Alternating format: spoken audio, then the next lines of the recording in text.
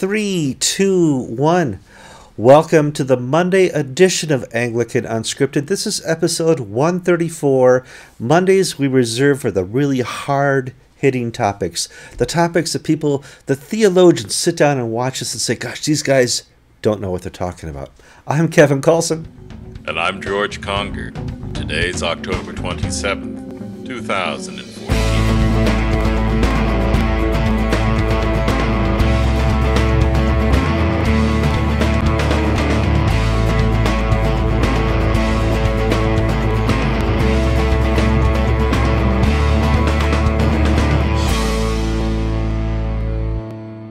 Okay, it's Meaty Monday.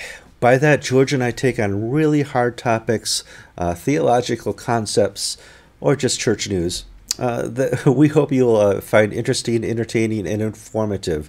There's some breaking news that George and I will talk about in a minute, but before we can talk about that, we want to frame the news in a historical perspective. For those of you who are in the know, you understand that the Church of England was formed a couple hundred years ago, when a certain king, Henry VIII, wanted an annulment of his marriage from his wife. Kevin, do you remember the old children's rhyme?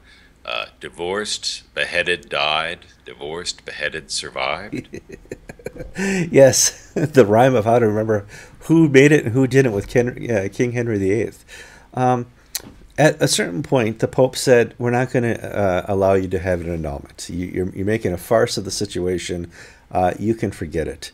And this brought about the ability for people within England to step forward and say, there's another way.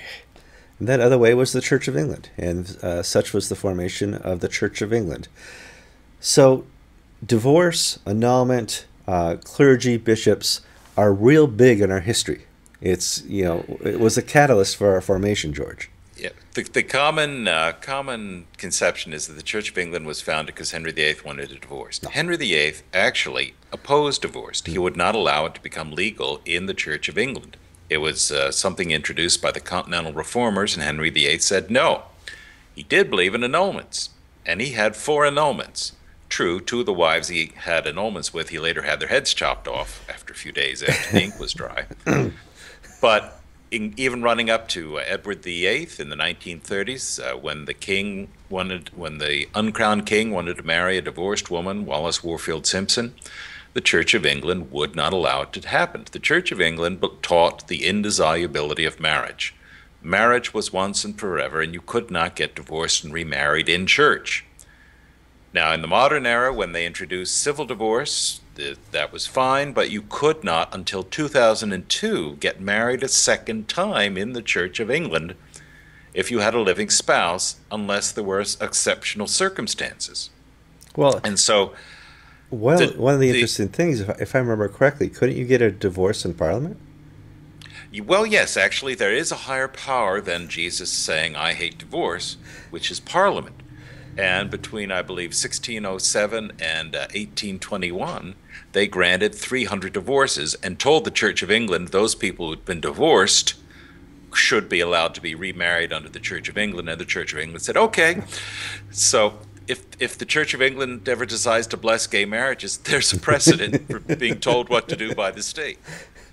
So, But the point is, marriage has been one of the things that the Church of England has been very, very strong about, and as well as the Episcopal Church. Divorce and remarriage wasn't possible in the Episcopal Church until the 1940s, at the very earliest. Mm-hmm.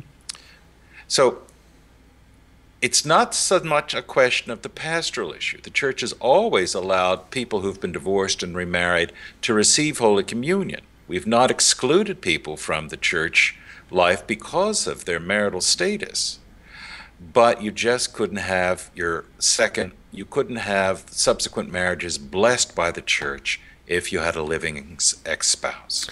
Now we move to today. We move to today. First, George and I are not making light of divorce. We have friends who've been divorced, and we understand the pain involved in the family, the children, society because of divorce. We're not making light of that. What we want to do here is draw the genesis of the Church of England their fight for marriage over the years to today's news. And I just want to get that out of the way. We're not sitting here being all smiley about divorce. Divorce is horrid. It's horrible. There's a reason Jesus could not find reason for it. But we want to move on to today because breaking news, we got a letter passed to us by Bishop Baker saying, guess what? I'm going to be sending out wedding invitations soon, and I thought you guys should all know. Tell me about this letter, George. October 22nd, Bishop Jonathan Baker, the Bishop of Fulham, wrote to his clergy announcing that he was going to get married. Next spring, there would be a civil service followed by a blessing performed at a church, and the Bishop of London would be the celebrant. Mm-hmm. Now, in the Episcopal Church, that wouldn't really be such a big deal. However, Bishop Baker is the flying bishop, the traditionalist bishop set apart by the Church of England to serve traditionalists in London and the southeast. He's the guy, if you will not accept the ordination of women, if you refuse to allow second marriages for divorcees in your church, this was the bishop you were given for theological affinity. This is the original. This is the original depot, the original alternative Episcopal oversight. Early in the, it was in the 80s or 90s that they started to go all soft, and so. In the 90s, they started having the flying bishops. Right. Now, Bishop Baker is also the chairman of Forward in Faith. And until 2010, the Church of England just would not allow a divorced man to become a bishop. Mm-hmm. There'd only been 3 previous divorced, remarried bishops in the history of the Church of England, 2 under Elizabeth I and 1 in 2006. Mm-hmm. Now, the Church... and the Forward in Faith made a big stink about this issue, and they said divorce and remarriage is of more fundamental theological importance than the homosexuality issue. Let's just put the gay stuff aside for 1 second and say we really have to hold the line here, that marriage is indissoluble. Yes, we need to have pastoral sensitivity and love and awareness and not drive people away from the church when their marriages fail, but we cannot allow for second church marriages because it goes clean against Scripture. This was Forward in Faith's argument. 2010, the rules were changed. Who was the first bishop to be divorced and remarried? Well, soon to be Bishop Baker.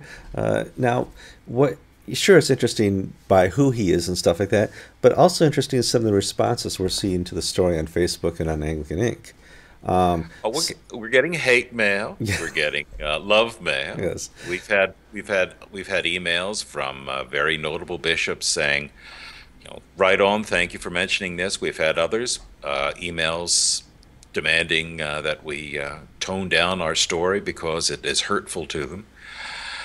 But if we move past the individual, for my mind, why this story is important, why Americans should even care about this, is that one of the things we saw over the last year, one of the things that Bob Duncan did away with and Foley Beach is not going to do, is allow affinity dioceses, mm-hmm. where you pick your bishop because your bishop believes and thinks the way you do.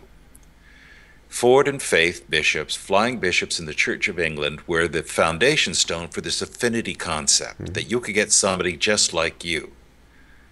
And the problem with that is that people change. And the ACNA, for instance, is moving towards having bishops overseeing people who are Anglo-Catholic, evangelical, charismatic, the whole gamut under one bishop by geography, because that was the traditional way of doing it. Because if you do it based upon the person, you're setting yourself up for a fall if that person proves not to be the person you want. Yeah, I think that now we see this falling. We now see this falling apart in England because the flying bishops, traditionalists, are going to need a flying bishop for their flying bishop. Yeah, just in case people don't know, affinity still exists in the Church of North America, but they have decided not to continue that practice. Yes. So at some point over the next couple generations, you'll see those dioceses dissolve and move into a geographical diocese, which is more desirable, because I think there's an instant folly in affinity. There's an instant folly in having to be able to choose your bishop. And if you go way back to the parish model of the 1600s and the 1700s, you couldn't choose your parish priest. Kevin, the rule is play the ball, not the man. Yeah, that's right. If you play the man in church politics, if the man falls short, your whole structure falls apart. Your ecclesiology falls apart. Mm-hmm. If you play the ball, and follow the game and look at what is important, which is Jesus Christ, then you can withstand the vicissitudes of good bishops, bad bishops. Now, I come at this from the prejudice of an evangelical who thinks bishops are necessary evils, okay? So maybe this is sort of self-fulfilling prophecy on my part. But I do think it is necessary that we not get trapped into trying to recreate churches and bishops and structures in our own image, but allow God to be God. Absolutely. Now, we'll have to follow the story closely over the next couple of weeks and months and see what happens. I'm expecting a lot more outcry, and it's going to be interesting, the relationship between Forward and Faith UK and Forward and Faith US over the next year or so, and to see if that's further stressed beyond breaking or not beyond breaking. George, that's our Monday Madness, our meaty topic. We'll see what happens on Wednesday.